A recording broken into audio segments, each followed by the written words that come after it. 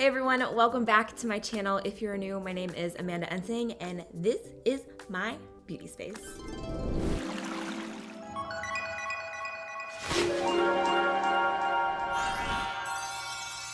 Hey everyone, welcome back. So let's address the elephant in the room. I did my brows a little differently today. Totally kidding, in all seriousness, my hair is not black anymore. I know, I'm like, what the heck? It's still weird seeing my face in the viewfinder. If you follow me on any of my other platforms, Snapchat, Instagram, Twitter, you would know that I'm changing my hair. And I was at the salon for 8 hours a couple days ago, and I'm finishing it in a couple of days. So you guys will see the final result soon. And I did film it for my channel because I've never gone this color. I mean, I've never even gone this color. Like, I love this color. Like, I'm kind of living for it. It's like an ashy, dirty blonde. It's kind of golden. I love it, but this is not the final product. This is nowhere near the color that I'm going. We just toned it so that it's like wearable for a couple of days. So don't worry, I will be putting that up on my channel. But I got some new concealers that I really wanted to review, and I didn't pre-film enough videos until after this process was done. I thought I was gonna be done in one day, and we were very wrong. My hair did not cooperate completely, so that's why we're giving it a break, and then we will finish in a couple of days. Today we are doing a first impression review on the brand new KKW Beauty concealers.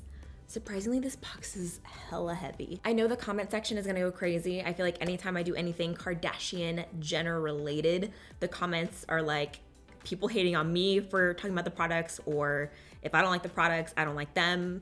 It's really neither. I know they have a cult following, which is amazing for them, but I just am reviewing it because I wanna know if it's good, and a lot of you guys asked if it was good. I'm really, really interested. I haven't tried any of the KKW Beauty products since the first launch, so I'm excited to see if this is good or not, because on her, of course it looks good. On her Instagram, it looked good, but is it really good?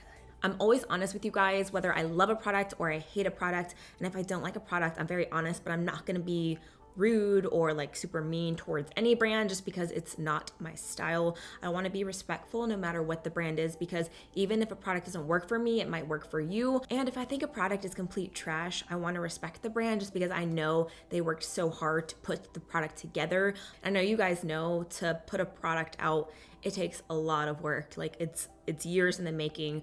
It's a lot of money. It's a lot of effort. I just think of when I have a brand and I have my own makeup products, how much it would hurt if I saw someone just completely bashing and disrespecting my brand. So I hope that I'm always respectful and that you guys always interpret my reviews as respectful, whether I like a product or not. Just want to throw that out there because I do know it takes a lot of work behind the scenes. Even if a product doesn't work for me, if I don't like it, I want to be respectful. So if I like this product, I'm not sucking up to them. I like the product. If I don't like it, I'm not a hater. I just don't like it. So that's my real talk for the intro of the video.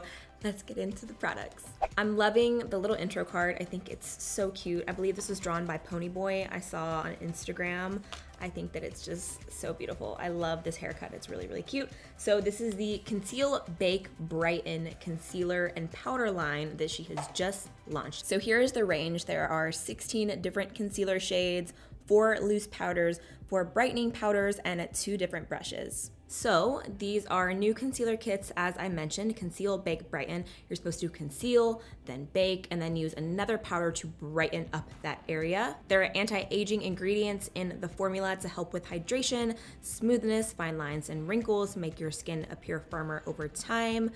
This is a 3-step process that Mario and Kim have perfected. This has been her routine over the years, so she wanted to introduce it into a concealer kit. The concealers claim to be full coverage and hydrating, perfect for correcting and highlighting. The powders claim to be lightweight and not drying, a velvety finish that makes it look soft and diffused. Brightening powders are silky pressed powders infused with fine brightening pearls to add radiance and help create a fresh and awakened look.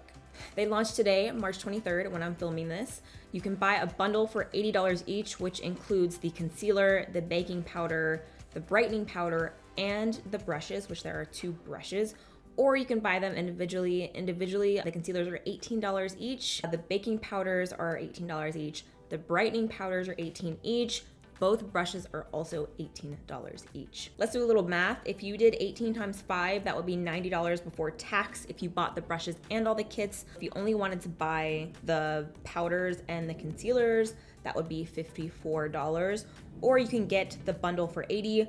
Personally, I would either buy them individually or I would buy the 3 concealing products. I'm not a huge fan of brushes for my concealer, so that's irrelevant for me. And I feel like I already have brushes that I love, no shade against her brand, but just from a money perspective, if you want to try all 3, I would just buy all 3 by themselves because it's $54 versus $80. It's $80 because you're saving $10 versus buying all 5 separately. Starting off with the concealers, there are 16 different colors. There was a lot of opinions going around about the shade range. I do feel like they're mainly lighter and medium shades, only a couple of dark shades. However, they posted on the brand page a very dark skin model, and her concealer looked so good. First of all, she's beautiful. She's wearing the concealer, it looks great. However, it's weird to me that they swatched all the colors on her hand as well as other models of different skin tones, and you can't see the darker shades. Because of the way her hand is turned, you can only see the lighter shades, which I feel like defeats the purpose because obviously you want to see what the darker shades look like.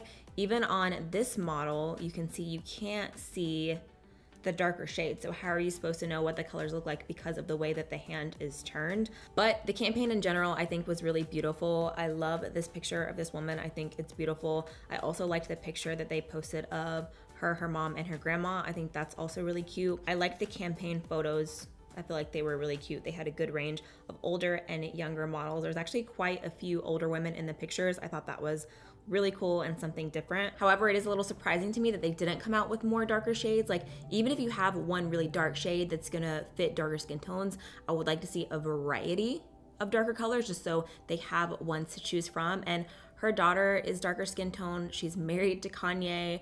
I just would have expected her to come out with more, and maybe they will. A lot of brands will create colors and then expand later. But with everything that's been going on in the beauty industry and how so many brands have come out dropping like 30 concealers at once of all different shades, I would have liked to see that. So hopefully they'll create more shades in the future.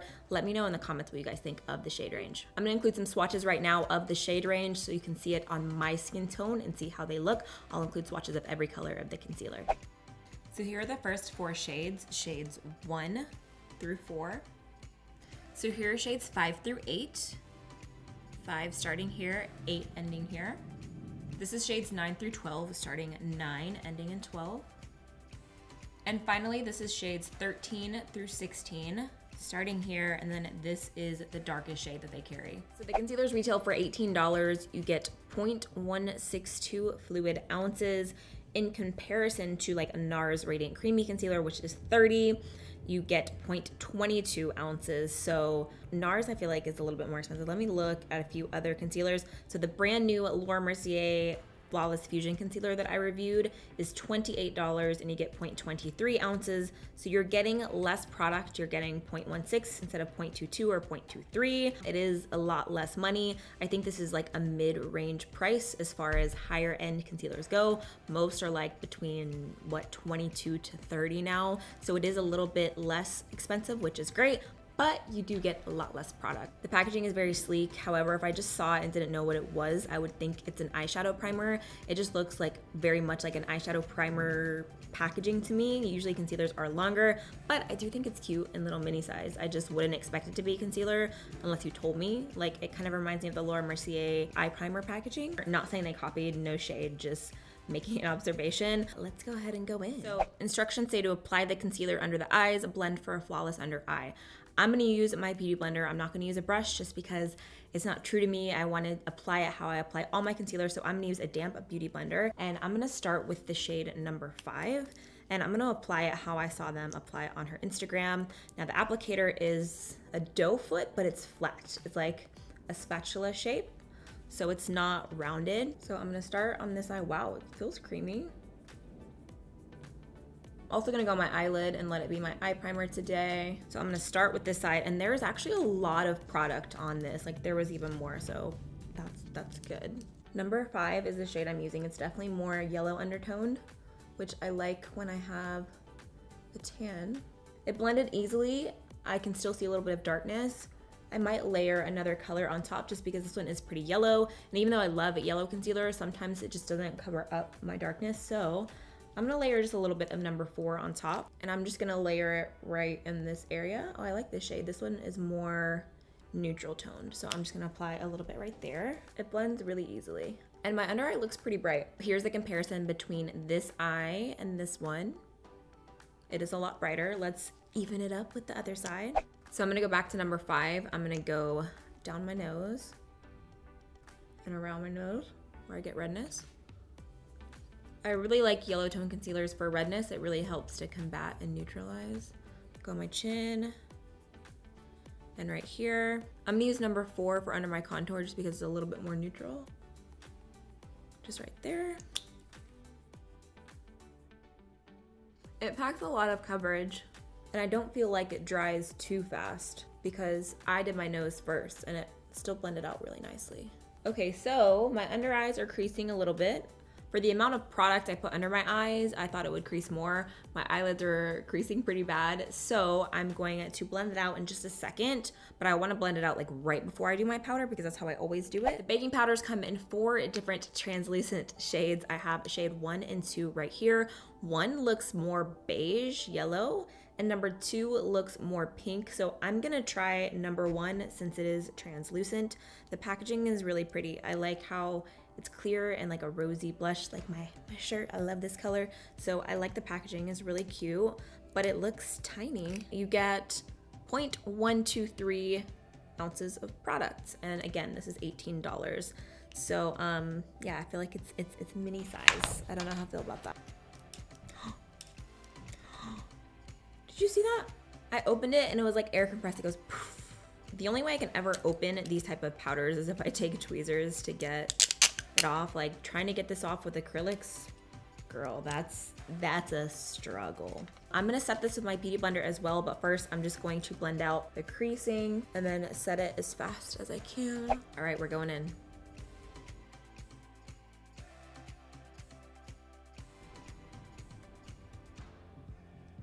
All right, so far I feel like it looks pretty much like any baking powder. I'm taking the excess and just kind of tapping where I get shiny, but my under eyes feel a little bit dry, I'm not gonna lie. Like, usually I don't complain about them, and my beauty blender helps them feel a little bit better, but my under eyes feel a little bit tight. I'll use a little bit underneath my contour. Okay, also, y'all saw how full this was at the top, and look at how much powder I used. That's my only thing. This is like such a baby size. Like, my beauty blender is bigger. I like big powders. I like big powders and I cannot lie. I'm gonna go through this too fast. So I'm gonna dust off all the excess powder. Okay, looking up close, my under eye looks pretty good. It looks good. I do feel like I can still see some darkness underneath of my eyes. Like it looked really bright, but I just feel like I need that extra brightness now. Like I feel like it's a little bit too dark in person in these areas. So we're gonna go in with a brightening powder and see how that helps. But my under eyes, they do look a little bit dry. It's definitely not as smooth as other powders that I have. Like I love my MAC Patrick Star powder. I love my Laura Mercier powder or my Coty Airspun powder. And like where I baked with it, like up close, it looks kind of dry. So I feel like the baking powder is a little bit dry on first impression for my liking.